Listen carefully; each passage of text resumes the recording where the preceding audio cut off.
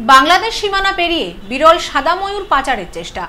BSF এর তৎপরতায় উদ্ধার সাদা ময়ূর তুলে দেওয়া হলো বন দপ্তরের হাতে। বিরল প্রজাতির সাদা ময়ূর উদ্ধার বসিরহাট মহকুমার স্বরূপনগরে। ভারত বাংলাদেশ সীমান্তের তড়ালি এলাকা থেকে বিরল প্রজাতির ময়ূরটিকে উদ্ধার করল বিএসএফ। বিএসএফ সূত্রে জানা গেছে, বাংলাদেশ থেকে চোরাপথে ভারতে ঢোকার সময় সীমান্তরক্ষী বাহিনীর নজরে আসে বিষয়টি। সীমান্তরক্ষী বাহিনীর জওয়ানেরা তাড়া করে পাচারকারীকে। পাচারকারীরা একটি ব্যাগ ফেলে পালায়। ব্যাগের মধ্য থেকেই উদ্ধার হয় সাদা ময়ূর। জানা গেছে, সীমান্তে পাহারারত 112 নম্বর ব্যাটালিয়নের জি কোম্পানির জওয়ানেরা টহলরত অবস্থায় এক ব্যক্তিকে দেখে সন্দেহ হয়। ওই ব্যক্তিকে তাড়া করে জওয়ানেরা।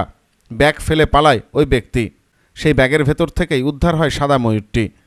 উদ্ধার হয় ময়ূরটিকে বিএসএফের পক্ষ থেকে বসিরহাট বন দপ্তরের হাতে তুলে দেওয়া হয়েছে। Bureau report, news no man's land, Swarupnagar.